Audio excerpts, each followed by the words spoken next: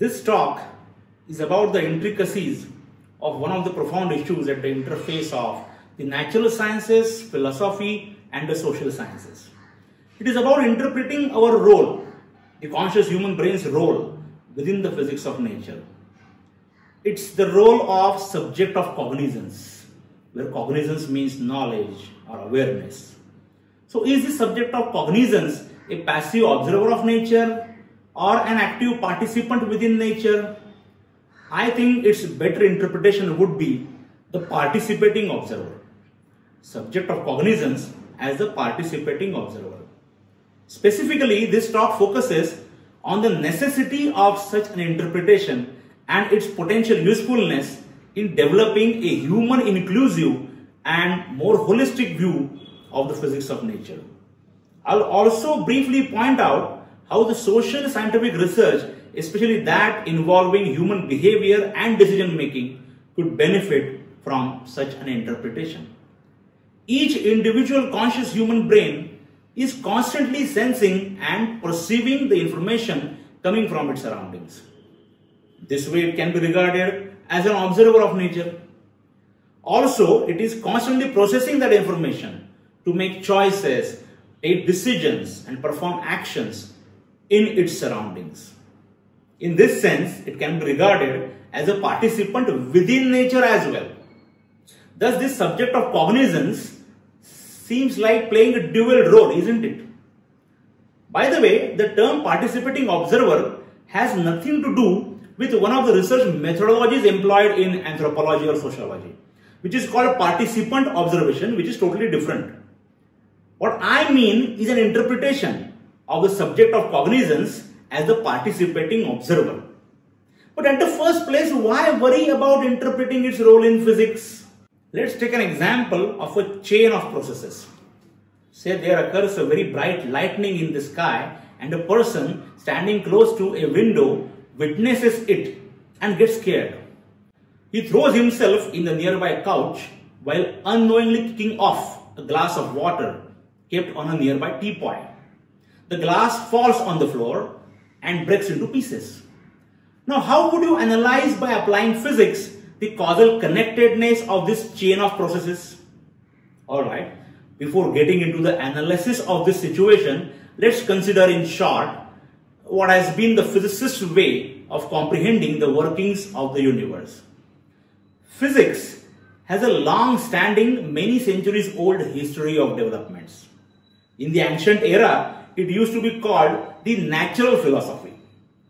Today it can be said that physics is the body of an all-inclusive, fundamental, philosophical and scientific knowledge of nature, of the workings of the universe. Now, during this whole period of developments, one of the most prominent tenets to which physicists have fairly maintained their commitment is the principle of causality. The belief in the causal connectedness of things happening in the universe.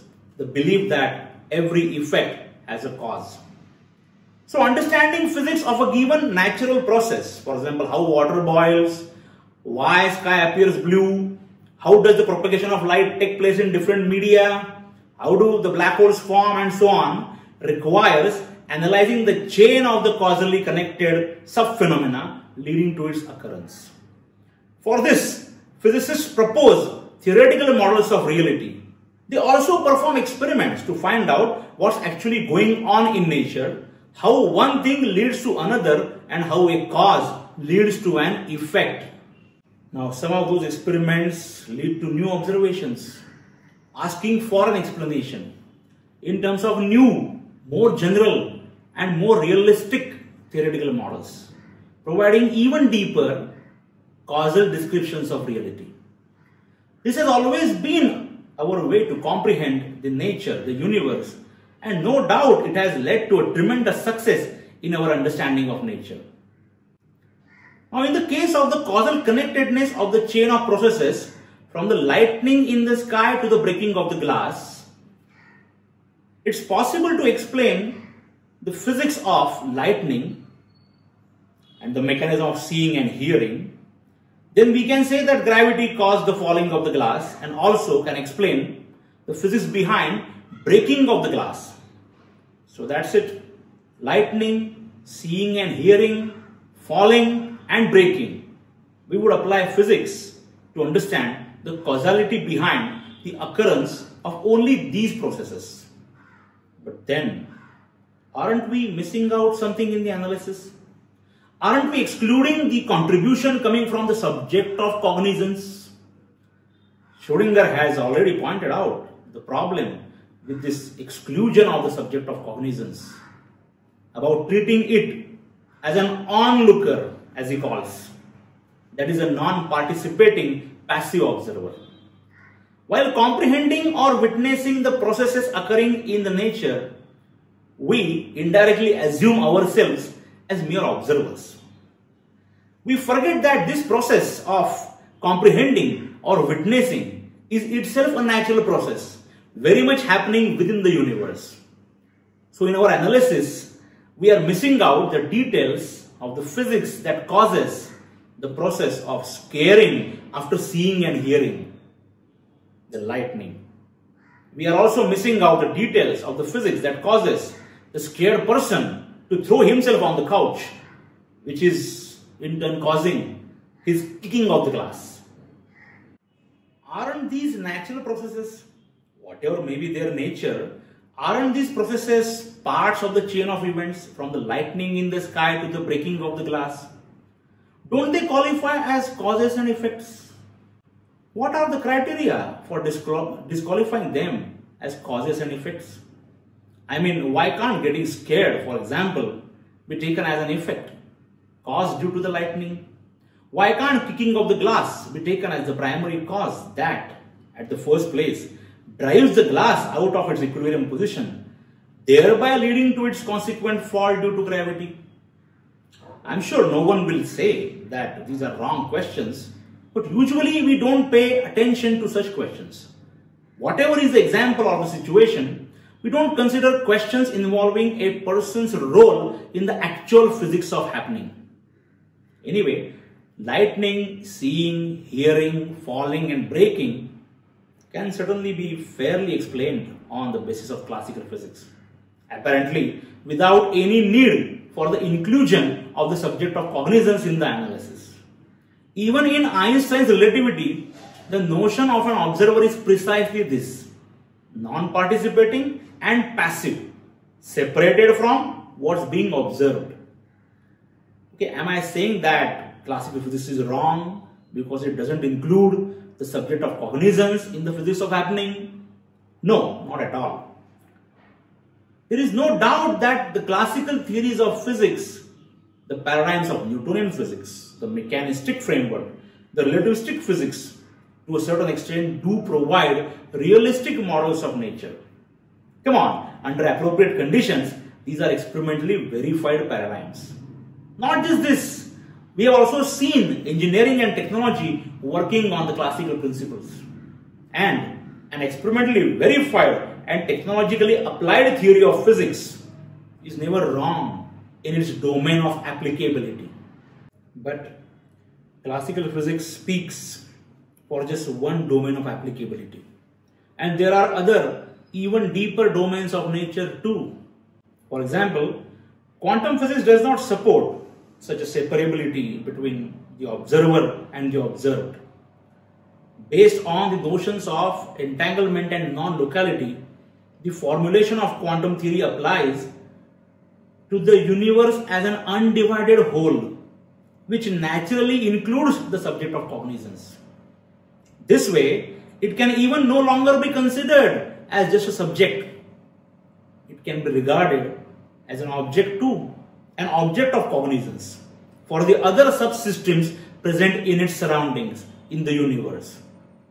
This way, it seems plausible how the conscious human mind residing within the universe as both the subject and the object may be understood as a system having an inseparable, perhaps non-local dual nature, that of a participating observer. Now the chain of events from the lightning in the sky to the breaking of the glass provides, without loss of generality, an example of conscious human mind playing the role of a causally functioning participating observer. A denial of its contribution in the causal connectedness in such situations seems unjustifiable in general. Of course, this doesn't mean that it's possible to figure out all the physics details of the causally and non-locally functioning conscious human brain by simply interpreting it as a participating observer. No, not at all. Understanding human consciousness is a mysterious problem since many centuries. And the workings of the human brain has always been a puzzling issue. For example, the participation of the conscious systems into the dynamics of nature is triggered by sensing, perceiving, and processing that information from surroundings. This is primarily related to their ability to function as experiencing physical systems. One of the most challenging aspects about the problem of understanding human consciousness. It is the mind-matter problem. It is the hard problem of consciousness, as pointed out by David Chalmers. How does and where does the subjective experience arise from the physical brain material? But although this is an extremely challenging field of research, the contributions of many physicists, including Eugene Wigner, David Bohm, Sir Roger Penrose, Hilary Stapp, suggest an unavoidable role of human consciousness in quantum physics. Therefore, a more complete physics account of the entire chain of the causally connected events, such as those discussed in our example, will require the development of a scientific model of nature that has a room for the inclusion of the conscious systems into the whole dynamics of nature.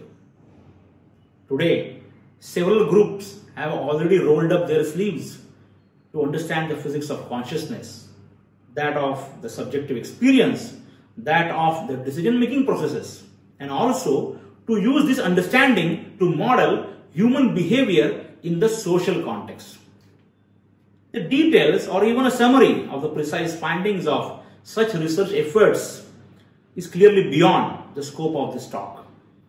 Nevertheless, to give you a flavor, I would like to very briefly mention two interesting research pathways where interpreting the conscious human mind as a participating observer could prove to be useful. One has to do with the understanding of the quantum physical processes underlying human consciousness and subjective experience. There are some recent interesting contributions, for example from Professor Christophe Simon, University of Calgary, Canada, and his co-workers in the field of quantum neuroscience. These contributions throw light on the possible role of entanglement and non-locality in the conscious cognitive processes taking place in the human brain. The other has to do with using deep insights from physics to develop a causal viewpoint for the activities involving human decision making. In an upcoming research monograph under the Cambridge University Press, me and my colleague Professor Emmanuel Haven from Memorial University, Canada, will present a detailed framework for the economic sciences with a quantum theoretical approach to the modeling of the behavior of the agents of economy.